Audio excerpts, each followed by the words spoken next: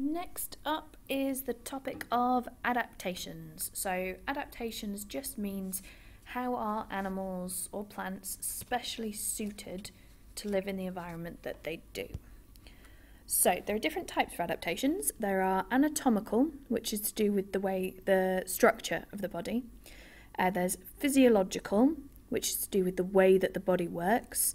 And then there's behavioural, which is just to do with the behaviour or the actions that the organism takes.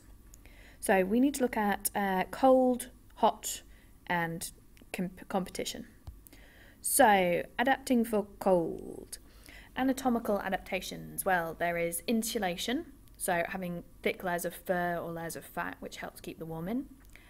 Having large body with small ears. So what that gives is a small surface to volume ratio. That phrase is one that they very much like, the surface to volume ratio. So when it's cold, you want a small surface to volume ratio. So I mean, if you're cold, you might want to curl up in a ball because then you've got less surface area that's exposed to the cold. It's the same thing.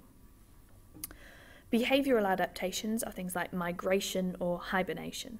So migration is just where they go somewhere warmer, so like the birds migrating every winter. And hibernation, just going to sleep, the body sort of shuts down for the cold season when there's not much food and it's just better just to sort of weather it out by not doing very much. So examples of animals that do that would be bears. They're good ones. Now, physiological adaptations. This is just for the higher paper, this one. We need to know about something called a counter-current system. Now, the exam board particularly mentions it being in penguins, but it exists in pretty much any mammal or birds as well. The idea is that warm blood leaves the core of your body, and it goes out to your extremities. And in your extremities, it gets cold. Now, if that cold blood just went back to your core, then that would lower your core body temperature. So what happens is that as the warm blood leaving your body, leaving your core body, so going down your arm, gives some of its heat to the cold blood that is returning back to the core. So that the blood that returns back isn't really, really cold, so it doesn't drop your body temperature. So that's called the counter-current system. And another physiological adaptation is that some organisms have what we call antifreeze proteins in their cells. So they're just designed so that they don't get ice crystals forming in their body, which would be deadly. So they just have these proteins that stop that from happening, and we just call them antifreeze proteins.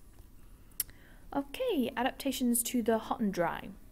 So anatomical adaptations, less hair. So camels in particular don't have very much hair on their bellies because it allows them to lose lots of heat. For the heat, we have this surface to volume ratio thing again, but they want to have small bodies and they often have big ears. So think elephants, they live hot places, because that gives them a large surface to volume ratio. It's kind of like if you're in bed and you're really warm, you might stick your arm or your leg out from under the covers so that you can lose a bit of heat.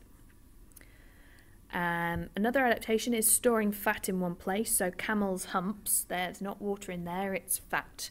So all their body fat, all their reserves is just stored in one place so that it's not insulating them the way that animals in colder environments might choose to have. And adaptations in plants are that their leaves have just got really, really thin and almost turned to spines because that reduces their water loss. And an example of this are cacti.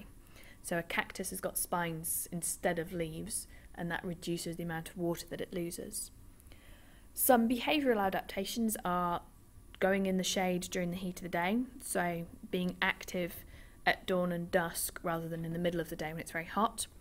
Panting, it's a way of losing heat, so animals that do that quite a lot rather than sweating, that's an adaptation that they've adapted. And also some animals lick their fur as a way to increase the heat loss so that they cool down faster. Some physiological adaptations are having the ability to store large amounts of water. So camels store lots of water in their blood and cacti store water in their roots. But this is a physiological adaptation. They are made to store that large amount of water. And for the higher, there are some creatures called extremophiles that have proteins that do not denature at high temperatures.